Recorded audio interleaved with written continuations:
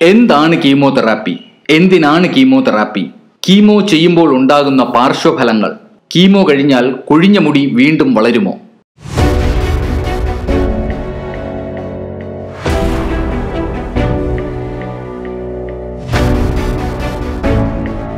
ക്യാൻസറിന്റെ ഏറ്റവും സാധാരണമായ ചികിത്സാ രീതികളിൽ ഒന്നാണ് കീമോതെറാപ്പി. ക്യാൻസർ കോശങ്ങളെ നശിപ്പിക്കാനോ അല്ലെങ്കിൽ ശരീരത്തിന്റെ മറ്റു ഭാഗങ്ങളിലേക്ക് ഈ കോശങ്ങൾ പടരുന്നത് തടയുന്നതിനും ചില മരുന്നുകൾ ഉപയോഗിക്കുന്നതിനും കീമോതെറാപ്പി എന്നാണ് പറയപ്പെടുന്നത്.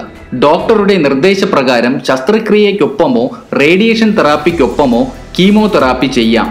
കീമോതെറാപ്പിക്കൊപ്പം ചില പുതിയ തരം ക്യാൻസർ പ്രതിരോധ മരുന്നുകളും കഴിക്കാൻ ഡോക്ടർ നിർദ്ദേശിച്ചേക്കാം.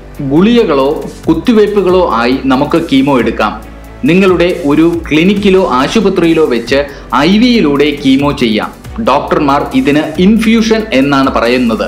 ശരീരത്തിന്റെ ആരോഗ്യം തിരിച്ചുപിടിക്കാനും പുതിയ ആരോഗ്യമുള്ള കോശങ്ങളെ വളർത്താനും ഏതാനും ആഴ്ചകൾ കൂടി ചില മരുന്നുകൾ കഴിക്കണം. കൂടാതെ പ്രതിദിനമോ അല്ലെങ്കിൽ ഓരോ മാസം കൂടുമ്പോഴോ ഓരോ ആഴ്ച കൂടുമ്പോഴോ കീമോ ഡോസുകൾ എടുക്കേണ്ടതായി വരും. ഇത് നിങ്ങളുടെ അർബുദ വളർച്ചയെ എങ്ങനെ, ഏതു തരം എന്നിവയെ ബാധിച്ചിരിക്കും.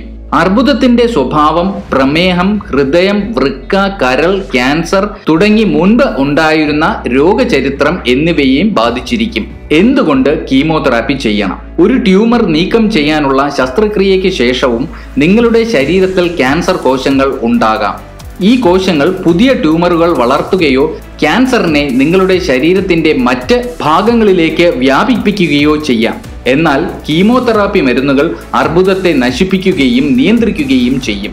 ക്യാൻസർ മൂലമുള്ള രോഗലക്ഷണമായ വേദനയെക്കുറിച്ച് രോഗികൾക്ക് ആശ്വാസം നൽകാനും കീമോയ്ക്ക് കഴിയും.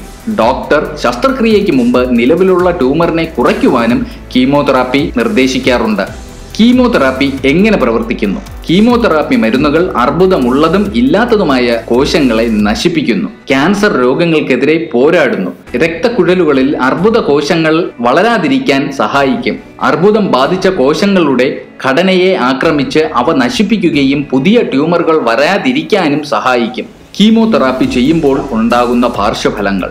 കീമോതെറാപ്പിയിൽ മരുന്നുകൾ ശരീരത്തിന്റെ എല്ലാ ഭാഗത്തു കൂടിയും കടന്നു പോകുന്നതിനാൽ അതിന്റെയൊക്കെ പാർശ്വഫലങ്ങൾ ഉണ്ടാകാം. പാർശ്വഫലങ്ങളെ രണ്ടായി തരംതിരിച്ചിട്ടുണ്ട്.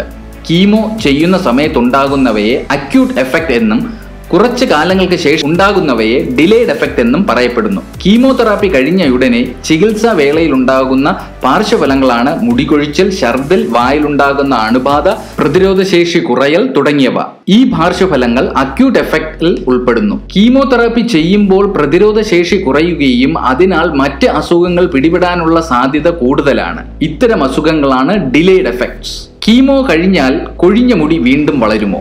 കീമോതെറാപ്പിയെ പറ്റി നിരവധി തെറ്റിദ്ധാരണകൾ ഇന്നുണ്ട്. കീമോ ചെയ്താൽ മുടി സ്ഥിരമായി ഇല്ലാതാകുമെന്ന മിക്കവരും കരുതുന്നത്. ഇത് അർബുദബാധിതരായ സ്ത്രീകളിൽ മാനസിക പ്രശ്നങ്ങൾ ഉണ്ടാക്കുന്നു. മുടി കൊഴിയുന്നത് പേടിച്ച് കീമോതെറാപ്പി വേണ്ടെന്ന് വയ്ക്കുന്നവരുമുണ്ട്. അർബുദ കോശങ്ങളുടെ അനിയന്ത്രിതമായ പെരുക്കൽ തടയുകയാണ് കീമോതെറാപ്പിയുടെ ലക്ഷ്യം. ശരീരത്തിൽ ഏറ്റവും പെട്ടെന്ന് വളരുന്നത് മുടിയുടെ കോശങ്ങളാണ്. കീമോതെറാപ്പിക്കും വിധേയമാകുമ്പോൾ ഈ കോശങ്ങളുടെ വളർച്ച തടയപ്പെടും. പക്ഷേ കീമോതെറാപ്പി കഴിഞ്ഞ് രോഗത്തിൽ നിന്നും മുക്തി നേടിയാൽ മുടി പഴയതുപോലെ കിളിർത്തു വരികയും ചെയ്യും. കീമോ ഫലപ്രദമാണോ എന്ന് എങ്ങനെ അറിയാം? ചികിത്സയ്ക്കിടയിലും അതിനുശേഷവും നിങ്ങളുടെ ഓൺകോളജിസ്റ്റ് നിങ്ങളുടെ ശരീരത്തിന്റെ പ്രതികരണം സസൂക്ഷ്മം നിരീക്ഷിക്കും. നിങ്ങളുടെ ട്യൂമർ കുറയുകയോ അല്ലെങ്കിൽ വളരുകയോ ചെയ്യുന്നുണ്ടോ എന്ന് നോക്കും. ശാരീരിക പരിശോധന, രക്തപരിശോധന, എക്സ്റേ പോലുള്ള ഇമേജിംഗ് സ്കാനുകൾ തുടങ്ങിയ ടെസ്റ്റുകൾ ഉപയോഗിച്ചാണ് ഇവ വിലയിരുത്തുന്നത്. നിങ്ങളുടെ ചികിത്സ പ്രവർത്തിക്കുന്നതായി തോന്നുന്നില്ലെങ്കിൽ ഡോക്ടർ നിങ്ങൾക്ക് മറ്റു ഡോസുകളോ ചികിത്സാ രീതികളോ നിർദ്ദേശിക്കും. കീമോതെറാപ്പിയെക്കുറിച്ച് പലരും വിചാരിച്ചു വെച്ചിരിക്കുന്ന തെറ്റിദ്ധാരണകൾ മാറ്റുന്നതിനായി ഈ വീഡിയോ നിങ്ങൾ എല്ലാവരിലേക്കും ഷെയർ ചെയ്യുക. Ethnic health code, forward to good health.